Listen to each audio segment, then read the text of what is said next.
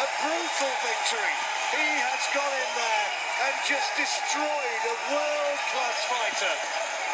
Well, this was a fight which the bookies could barely split. People are watching. Yo, what's up, man? Terry Flanagan destroys Diego Magdaleno. Magdaleno.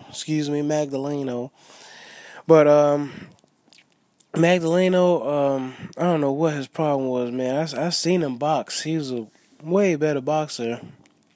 He looked like he was in some kind of bar fight or something like that. I don't know what his problem was.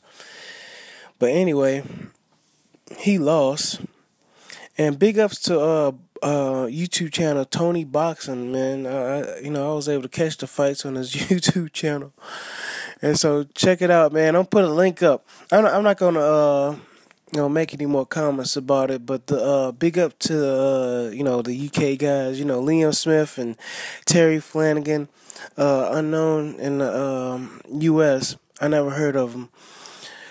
And if I did, it was just like maybe like an earshot here and there from some of the other the UK YouTube channels that I listen to in the YTBC.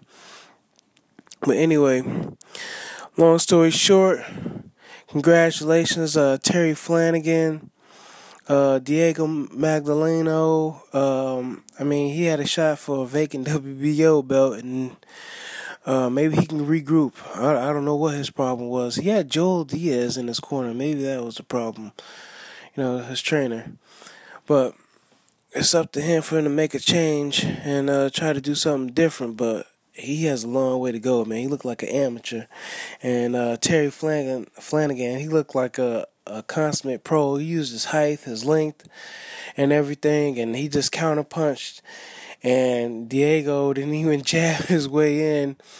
And he tried to, but he was just like lunging at it from a distance, man. And he just got blasted, man. Get caught, and especially that uppercut. That was a nice uppercut from Terry Flanagan.